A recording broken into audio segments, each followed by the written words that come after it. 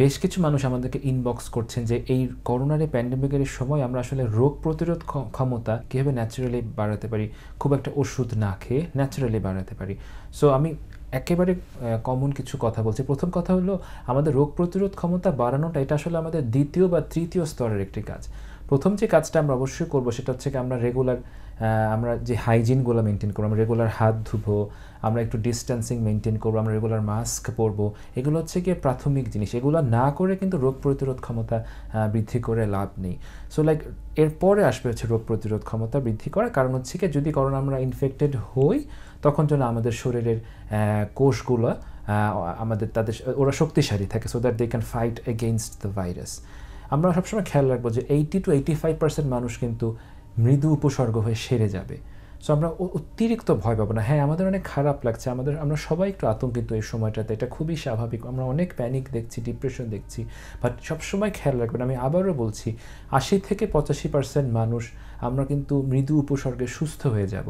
আমি ঢাকা মেডিকেলে পড়েছি। আমার ঢাকা মেডিকেলে আমার ব্যাচমেটদের আমার জানা মতে 8 জনের করোনা পজিটিভ ছিল। 8 জন ডক্টর আমার নিজের ব্যাচের, ঢাকা মেডিকেল K62 ব্যাচের, এবং 8 জনের একজনেরও কিন্তু খুব সিভিয়ারিটির দিকে যায়নি, এবং 8 জনই সুস্থ হয়ে গিয়েছে। 8 জনই সুস্থ হয়ে গিয়েছে। সো আমরা কিন্তু এই ভালো খবরগুলো অনেক সময় পাই না। আমরা অনেক সময় সবসময় নেগেটিভ জিনিসগুলো পেয়ে থাকি। টিভি খুললে মানুষ মারা যাচ্ছে, সোশ্যাল মিডিয়া খুললে মানুষ মারা যাচ্ছে, but there is a lot of hope also. হ্যাঁ, যে অনেক মানুষ সুস্থ হচ্ছে, এটা আমাদের বুঝতে হবে। এটা অবশ্যই প্যানিক করার একটা সময়, অ্যাংশাস হওয়ার একটা সময়, but let's be conscious but not anxious. So আমরা কীভাবে রোগ প্রতিরোধ ক্ষমতা বাড়াতে পারবো? প্রথম যে কাজটি আমরা করতে পারি সেটা হচ্ছে আমরা প্রচুর ভিটামিন সি যুক্ত খাবার খেতে পারি। ভিটামিন সি যুক্ত খাবার অনেক কিছুতে আছে। বর্তমানে যে খাবারগুলোতে অনেক বেশি ভিটামিন সি আপনি পাবেন, তার মধ্যে আমি যদি 1 নম্বর বলি সেটা হচ্ছে পেয়ারা। পেয়ারায় প্রচুর ভিটামিন সি আছে। এছাড়া যে কোনো সাইট্রাস ফুড, এখন আনারস পাওয়া যাচ্ছে, আনারসে প্রচুর ভিটামিন সি আছে। লেবুতে তো ডেফিনেটলি আছে। আপনারা আমলকি খেতে পারেন। আমলকি যদিও খেতে অনেকের একটু কষ্ট হয়, একটু বেশি টক। তেঁতুলও খেতে পারেন, এবং আমলকিতে কিন্তু তেঁতুলে কিন্তু আরও অনেক বেশি ওষুধি গুণ আছে যেগুলো আপনাকে আরও হেল্প করবে। বাট ভিটামিন সি খুবই ইম্পর্টেন্ট, এবং এই ফলগুলো আমরা যেন রেগুলার বেসিসে খেয়ে থাকি। আপনারা সিভিটও খেতে পারেন, যারা আপনারা ফল খেতে চান না, সিভিট প্রতিদিন খেতে পারেন, বাট আমি বলবো যে ন্যাচারাল সোর্স থেকে আসাটা ভালো। দ্বিতীয় হচ্ছে কি, আপনারা পর্যাপ্ত পরিমাণ পানি খাবেন। পর্যাপ্ত পরিমাণ পানি খেতে হবে, আমরা যেন খুব ডিহাইড্রেটেড না থাকি বা আমাদের শরীর খুব শুষ্ক না হয়ে যায়। আমরা আগের মাসটা রোজা রেখেছি, আমরা কিন্তু অনেকে ডিহাইড্রেশনে ভুগতাম, কারণ ইফতারের পর থেকে সেহেরি পর্যন্ত কিন্তু আমরা পর্যাপ্ত পানি খেতাম না, রাইট? এটা আমাদের পর্যাপ্ত পানি খেতে হবে। দৈনিক অ্যাটলিস্ট 8 গ্লাস পানি তো আমাদের খাওয়াটা খুবই জরুরি, খুবই জরুরি। আচ্ছা, যদি আমি এখন যেটা করতে পারি সেটা হচ্ছে কি, আমি পানি এবং ফ্রুটসটাকে মিলিয়ে খেতে পারি। সো দ্যাট আমি যেটা করতে পারি, আমি ফলের জুস খেতে পারি। সো দ্যাট আমার পানির অভাবও পূরণ হলো, আমার কিন্তু ভিটামিন সিও হলো। সো আপনারা যে কোনো ফলের জুস খেতে পারেন, তেঁতুলের জুস খেতে পারেন, লেবুর শরবত খেতে পারেন, অরেঞ্জ জুস খেতে পারেন। সো দ্যাট আপনার দুইটার পুষ্টিভাবে গেল। আচ্ছা, থার্ড যে জিনিসটা আমরা করতে পারি, আমরা খুবই হাইলি সাজেস্ট করবো, এখনকার মেডিসিন ডক্টরও সাজেস্ট করছে, সেটা হচ্ছে কি ট্যাবলেট জিঙ্ক খাওয়ার জন্য। ট্যাবলেট জিঙ্ক এটা খুবই খুবই উপকারী, এটা কোষগুলোকে শক্তিশালী করে।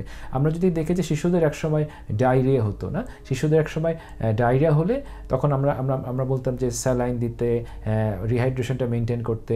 বাট এখন যেটা আমাদের বলা হয় যে রেকমেন্ডেড যেটা, সেটা হচ্ছে কি শিশুদেরকে হচ্ছে আপনারা জিঙ্ক দিবেন, শিশুদেরকে হচ্ছে আপনারা ট্যাবলেট জিঙ্ক খেতে দেবেন। এবং ট্যাবলেট জিঙ্ক খেতে দিলে কি হবে, তখন শিশুদের কিন্তু যে ক্ষুদ্রান্তের যে কোষগুলো সেগুলো শক্তিশালী হয় এবং সেটার বিরুদ্ধে তখন ফাইট করতে পারে। সো ডক্টর এখন খুবই রেকমেন্ড করছেন যে ট্যাবলেট জিঙ্ক, এটা খুবই অল্প দামে পাওয়া যায়, এটা দিনে সকালে একটা রাতে একটা দুবেলা আপনারা খেতে পারেন। ট্যাবলেট জিঙ্ককে আমি খুবই রেকমেন্ড করব। এরপর যে খাবারটা আপনারা খেতে পারেন সেটা হলো গিয়ে খেজুর। খেজুর খুবই ভালো একটা খাবার। এটা প্রতিদিন আমরা যদি 2-3টা খেজুর খেয়ে থাকি, এটা খুবই খুবই ভালো। আরও বেশিও আপনারা খেতে পারেন।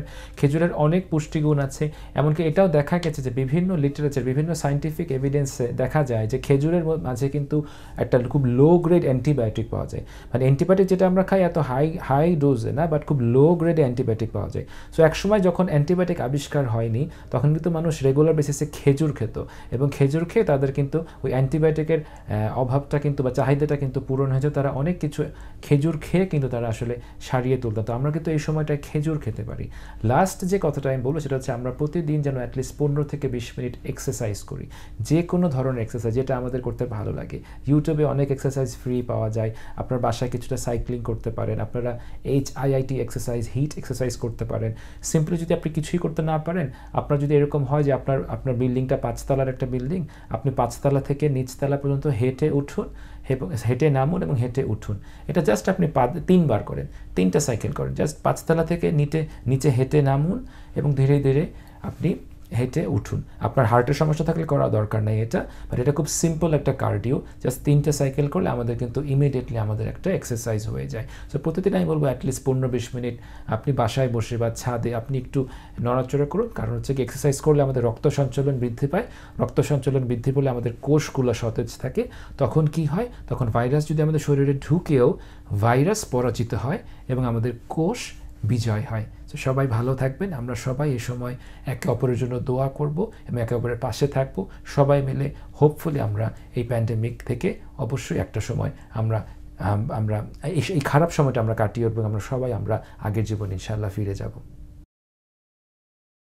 Hey, thanks for watching this video. If you find this video useful, then please like and share it with your friends and family so that they can benefit from the message. Please subscribe to our YouTube channel so that you can continue to get our regular videos that we make for you for your improvement of your mental health issues. If you have any questions or concern, you can text me at WhatsApp, or if you want my appointment, you can call here to my executive from 11 a.m. to 8 p.m. every single day. Don't aim for a happy life. Live a meaningful one. Good day.